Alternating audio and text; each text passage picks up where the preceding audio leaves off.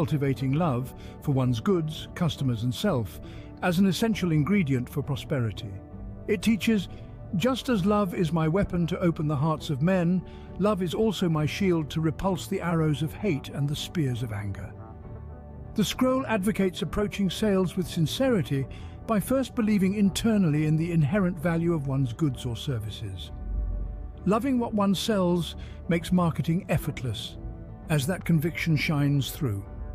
In addition, self-love provides the foundation for self-confidence and ambition to be successful. The scroll states, the more love I bestow upon the unfortunate, the more power I possess to sell my good. Loving and respecting customers creates rapport and emotional bonds beyond transactions. By infusing sales and business with genuine love, the scroll argues, both material and spiritual fulfillment will follow. This wisely elevates sales above clinching deals to forging profoundly human connections.